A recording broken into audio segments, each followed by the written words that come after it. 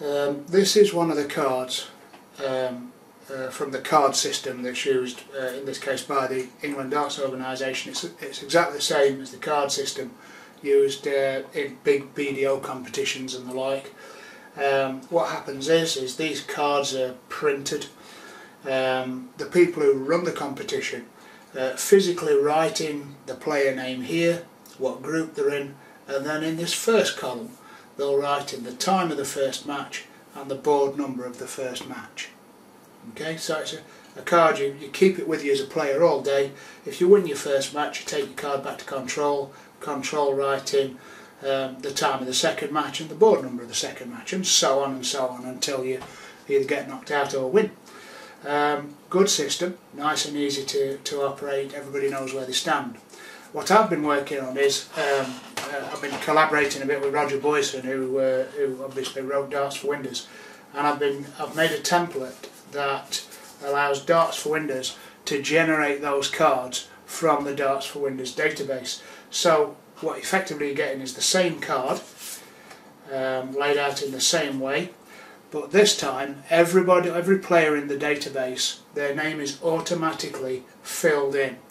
Now I've seen people filling in 500 and 600 of these cards manually for a big competition, like for instance in the Isle of Man.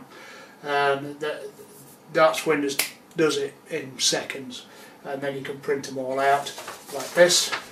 I don't know if you can see that, but there's 4 different names on there.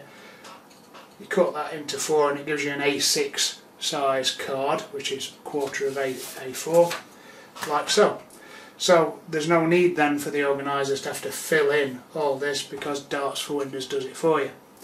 Up here in the design you can see in this one it's got the England logo. Now then, the template I'm uploading has got nothing there, it's just got a thing that says placeholder, and I'm going to show you how you can take that out and put in your own logo, like your county logo or your country logo or whatever it is that you want to put there, and then you can completely personalise the card to suit your tournament.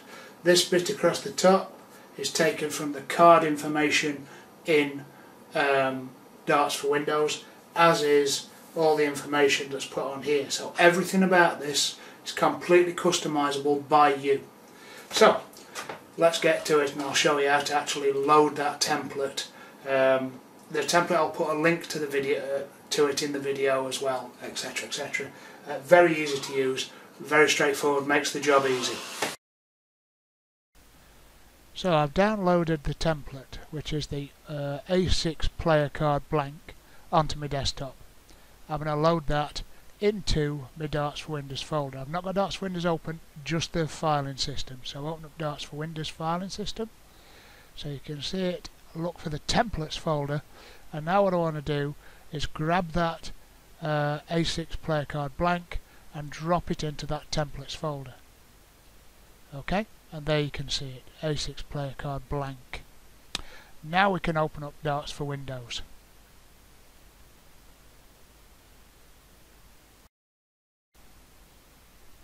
Okay, that's just loading in the normal way.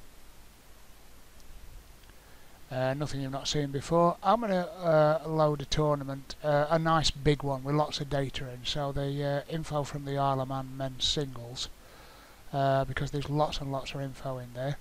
I'm going to go to the assignment cards tab, and then over to the magnifying glass, which prints the report.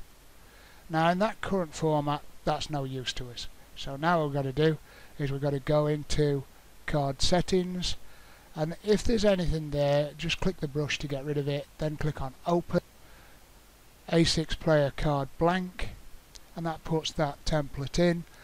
That's where all the information is that goes on the card. Now we can go back up to the magnifying glass, and there's our card system printed. You can now see that it's got the blank space where the logo can go in the top right. So we can sort that by going up to Show Designer, up at the top there, Show Designer. Now that shows you the actual layout of the card. Double click on the image placeholder.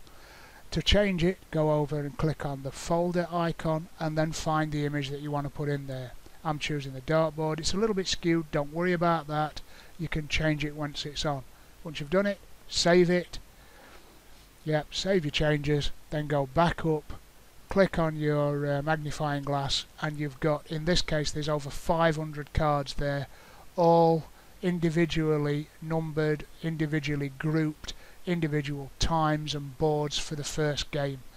That's it, ready to go. You print those out on card, and then quite simply you cut them, hand them out to the players. It is that simple.